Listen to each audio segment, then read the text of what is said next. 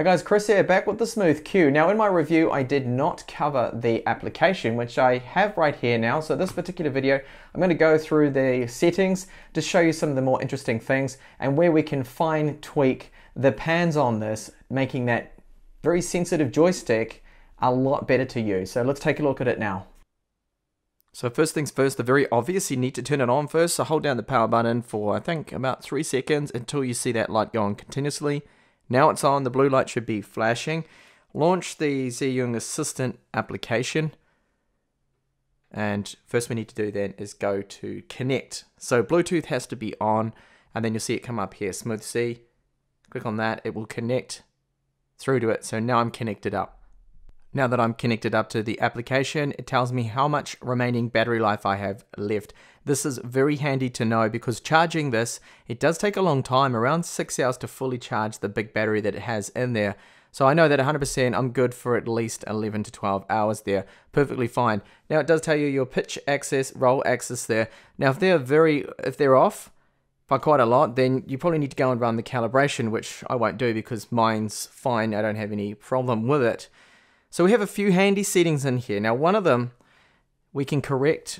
One of the issues that I encountered with the default setting is that the joystick is just too sensitive, that joystick. If you go left, you pan left, and you happen to push it right to the end, then I find that it's too fast. So along here, there's a setting called control rate, and it's set to 25 degrees per second, which I believe to be too fast for my own personal liking here.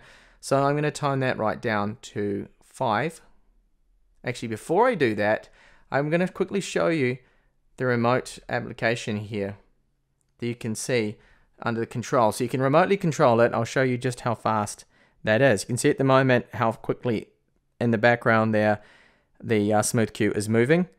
Don't like that. For me, that's just a little too fast. So go back into the setting here now, set everything here to 5. If I can get 5 there, 5, there we go. Now you, of course, adjust this to your own personal preference here. You might find that 5's too slow for you. You want faster, you put it to 10, whatever, and apply. So that now, if I go back into control, you shall see the difference. Now it's moving, but see how slow that is. So now we can get those real nice pan shots. And that, for me, is about perfect. Of course, using that joystick, I can control that even slower. If I move it just slightly, you'll see that it is moving, but hardly moving at all, tilting up there. If I push it right to the end, then that's the maximum speed, the 5 degrees per second. Now there's a whole lot of other parameters here that we can tweak, fine-tuning, degree of smoothness.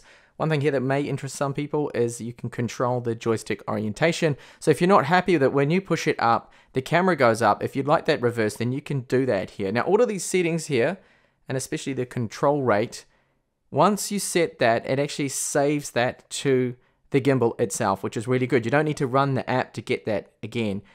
One of the more interesting features it does have is a tracking mode and the camera application where you can actually make use of that zoom option that is located on the joystick, but at the moment it's not supporting the SmoothQ, but I can at least demonstrate it a little bit here. So here I'm in the photo mode, swipe up here to go into video, and this is the tracking mode, which is interesting. So touching that, and that is now tracking mode, and you need to draw the object you want to track. So right here I'm going to track my Mi Max. And you'll see how now, because I have it set to slowly pan, you need to adjust those settings, of course, on how fast you want it to pan.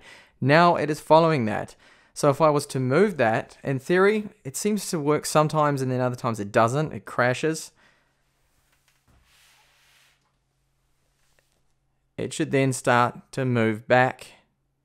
But as you can see, I don't actually think it's doing anything there. Well, it's keeping it in the shot. If I move it out of the shot, let's see if it works.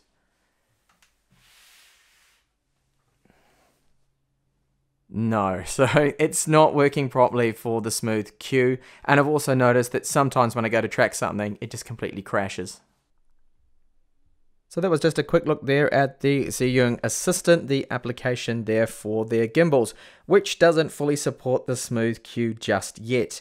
At least I can see my battery life and I can tweak the pan rate, which I wasn't too happy at. I found it to be too fast, making that joystick so sensitive to use.